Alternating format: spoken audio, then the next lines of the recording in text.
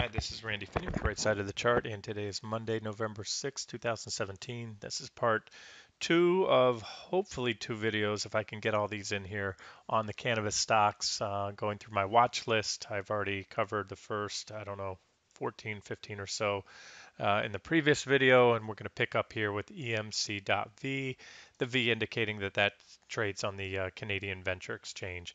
There it is. Stock is down at support. Looks like it offers an objective entry here around the 160 level.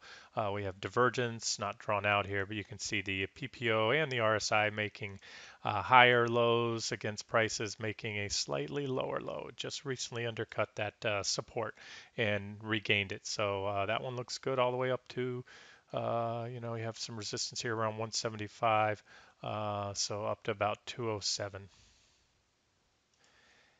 And keep in mind, as I was just going over this chart, and I mentioned this in the previous video, a lot of these stocks trade on both as one of the Canadian exchanges as well as the U.S. So I covered this one in the previous video under EMMBF for you, the U.S. traders. And that's why the chart's almost identical. So again, this is for the Canadian traders here. TRTC up next. This one looks good. Nice downtrend line breakout. Took out this 222.2245 resistance level today, and all of these are potential targets up there. MCOA, Marijuana Company of America, nice, well-defined downtrend line. You can see it there. Numerous reactions. So here's one that hasn't yet broken out. We have resistance just overhead, about 3 cent, the 3 cent level. Next target, there's a reaction. Let me change that line down there, and let me add another line right here. You can see a couple, just target these previous reaction highs. But ultimately, if this one breaks out, I could see it moving up here to about the 6 cent share level, and that's more than a double from where we're at right now. APHQF, APFRIA, AFRIA Corp or AFRIA Inc. That is, here's another one now challenging its previous highs from back in, looks like earlier this year, back in mid-April. So it already failed there once, pulled back, and it's making a run at the another attempt at breaking out to all-time highs, which of course would be bullish if that sticks. EMHTF, Emerald Health Therapeutics. It had resistance here. There's the previous reaction high right there, but this is resistance and it's making a run at it now. Not one of my favorites. GRNH. This one, you could draw this downtrend line. I'm not crazy about it. There's not a lot of reactions, but I do like the fact it regained this 0.0386 level, which was support in the past. We had a little washout move and we're back above that level. Not one of my favorites, but maybe a bottoming play here if you want to put a stop below the recent lows. HMJ HMMJTO, that's trades on the Toronto Exchange. This is the ETF, and there's also shares that trade. The same ETF also trades on the U.S. exchange under a different ticker. Not a lot of charting history to go by, so let me just move on from that one. THCX.V, Canadian Venture Exchange. This one looks pretty good. It's been a clear uptrend. Took out this downtrend line before. There's some divergence right now, potential divergence. The PPO is pointing up, so it's only potential divergence. You can see RSI and the PPO making a lower high, but there's a lot of momentum in the sector, and the divergence could be burned through. But either way, I wouldn't chase it here. It's gotten a little ahead of itself, and it's coming up on this previous reaction high. So let me move on to that one. Not one of my favorites at this time. ATTBF. This one looks well, to be honest with you, it's in no man's land, what I call no man's land. That means it's between resistance and support right in the middle. So I can't really make a case for an objective long entry there. EAPH, Eastern Pharmaceuticals. This one is dancing. This is a very well-defined support level. Look at all the reactions back here. Look at all the reactions here. And it's come on to that level again and has successfully defended it. I'd have to mark this chart up a little bit more, but these lines that I had here before, that's about 2.5 cent share level, where my first target would be, and then about 3 cents.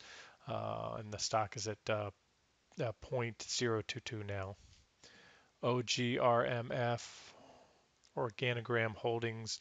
Uh, mm, I do see my next target is up here, next resistance level around 271. Looks okay. It had a support here, which was former resistance around 223, and it took that out. We came in, back tested it, went a little bit below it a few days, but overall we held. And so if that level holds, you can buy it here around the 223 level with a stop somewhat below those recent lows, about 2.1, we'll call it 212, and target that 271 level, and then ultimately this high here around 328. Again, I'd like to see a little more momentum in the sector, and a few more of these stocks break out, those that are testing resistance right now or any downtrend lines, and that would help add to the case. So otherwise, this just may prove to be a fleeting dead cat bounce, within a larger correction in the cannabis sector. This is just another variation. This one, same company, Organogram, trading on the Canadian Venture Exchange. So you can see the next target up there, about 353. I don't see a whole lot on that chart that stands out. This one, you're at support right now with your next target up here about $1.44. That's SPRWF. CGRW, Canagro Holdings, not one of my favorite, but this was a pretty significant level here. You can see how it acted as resistance back here. Once the stock broke that resistance level, it shot up like a rocket and has since been pulling back down, all the way back down to and just below that level, but has since regained it. So you can take a shot at it if you wanted to. Again, a lot of these are speculative trades, very aggressive. It's penny stock. Um, but if you had a stop below that 0.62 level, and this one does hold that level and ever comes even close to any of these previous targets I had, you're talking huge gain potential. Up to that 141 level, that's about a 92, almost a double on the stock. If it gets back to the 229 level, 211%, and if it revisits those old highs, that's 373%. MJN.V, Pharmacan Capital Corp. There's again Canadian Venture Exchange when you have the .V. This one's challenging. It's testing its previous all-time highs.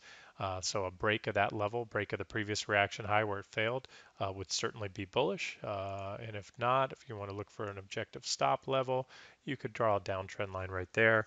If that downtrend line goes, the next support is about 246. CNBX, Cannabis, Pharmaceuticals, downtrend line. It's trying to pop above.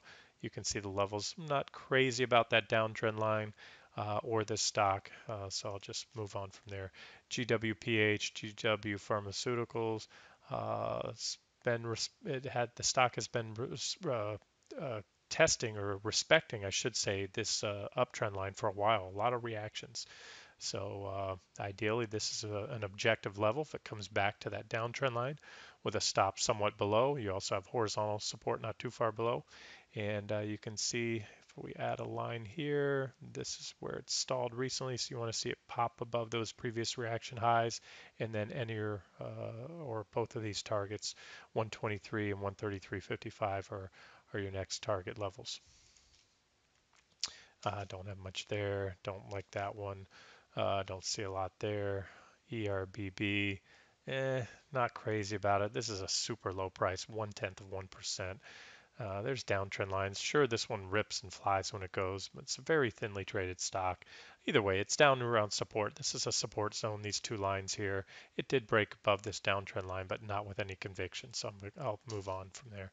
Not crazy about that one. Vape, he had a downtrend line, not a great super well defined or anything like that, but we broke out, back tested, and seemed to be moving higher, at least for the last couple months in a mild uptrend, not very powerful.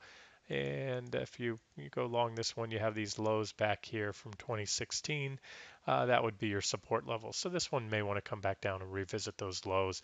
Usually when you see a stock get that close, those previous lows are like a magnet, and you're going to go on to either test it or even probably as commonly, if not more commonly, you'll overshoot it. You'll come down, take out, slightly undercut those lows, wash out a lot of the weak hands, and then boom, then the stock will reverse. So that's one scenario to look for on vape. CNAB, well, there's a previous reaction low. Looks like it's holding that level so far. If it holds it, great. If not, it's probably headed lower. Not one of my favorites, but you could certainly take a shot there if you wanted to. INSY, nothing there that I like. POTN, Pot Network Holdings. Uh, Well, you can see resistance. There's a trend line. Stock's been moving sideways. Nothing exciting there. Let's move on. CBDS, Cannabis Sativa, pretty well defined downtrend line right there. So you might want to set a price alert on a break above this downtrend line. Targets here are 330. Next target about 387. And I should add another line right here. I can see some resistance there, and that comes in about 483. AMMJ, American Cannabis Company, there's some support there. It held that support level about 52. As it could work its way back up here about the dollar 105 level over time. Oversold. Last time it was oversold was right here, and you can see what happened from that point. We'll draw it out for you. This was last oversold level here, and then before that we were oversold right here. And as I always say, oversold in itself isn't a buy signal, but it gives you a good idea when a stock may have bottomed. And in this case, we go back 2 years, we've only had 4 oversold readings, and all those previous readings, although this one, that was a bottom. It never came that low again, but it traded sideways for months. So again, they're not exact timing indicators, but it kind of gives you an idea of when you might want to step in, especially if you can confirm with some other things. In this case, like I said, this one has successfully defended the 52 cent support level so far. That acted as resistance back here as well as support here. Next up, AERO, AeroGrow International, pretty significant support level. So here's one you can buy at support. You had support back here, all these reactions, this level. So it's really more of a support zone, this shaded area, and we're now getting close to the bottom of that support zone. Not the best looking chart, but again, in this sector, if there's momentum, you step in. All you can do in trading this sector is look for objective entries. An objective are either breakouts of resistance, such as a downtrend line or a bullish chart pattern, or a horizontal resistance level, or you buy a pullback to support and you put a stop not too far below that. Not one of my favorite again, but one worth mentioning. EDXC, Index Corp. Not crazy about that chart. ACAN, American Inc. Nothing there to see really. IPR. This is a REIT. I think they must rent two companies in the cannabis industry. I don't know exactly what they do. So it's not a pure play. Let's move on. ENRT. Uh, can't tell you that I'm crazy about that downtrend line because there's not a lot of reactions. It's also thinly traded. You can tell by those funky looking candles. But there it is. You can look at it there. I should also move this level up here. There's resistance. So if it takes out the downtrend line, also look for it to take out resistance about 5 cents. If it takes that out, then I can tell you these targets are pretty clear. We have resistance here. First target about 6.7 cents and then about 8.65. Kara, this is one of my old favorites. This was a swing trade idea on the site, an official trade. I believe it was an official trade. And culminated, had a heck of a run. The stock got ahead of itself, went from, the low fours all the way up to $29 or so a share, almost $29. And that terminated with a divergent high. And it's been in a corrective phase since. I think it still looks good longer term. I've been watching this one closely. If it gets down here to the 991 level, that would be a nice area to step in. It may not, has potential bullish divergence here on the PPO. But so far, we're not seeing any compelling reason to buy. However, I'll keep an eye on this downtrend line. A break above that downtrend line would be certainly an early buy signal on that stock. And then you can see some of the resistance levels. I may have to clean this chart up and modify those levels a bit. NTEC, Intech Pharma. Uh, Nothing much there that I can really make from this chart. MCIG, MSIG. I'd have to update this a little bit. I don't see a lot. That there was a downtrend line that was taken out, but the stock has since moved lower. We have some support a little bit lower. This one has some work to do. CCAN, Canadian Cannabis. Some divergence in the place, but I'm not crazy about that one. DEWM, this one I do like.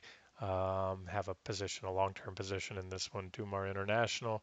And you can see We have a downtrend line here. Now the stock has attempted to break above it, but we haven't yet closed above it. We had one close slightly above it, but not close enough. You need to see this one break above this downtrend line, take it out on conviction with volume, and of course move above these previous reaction highs here around, where is that?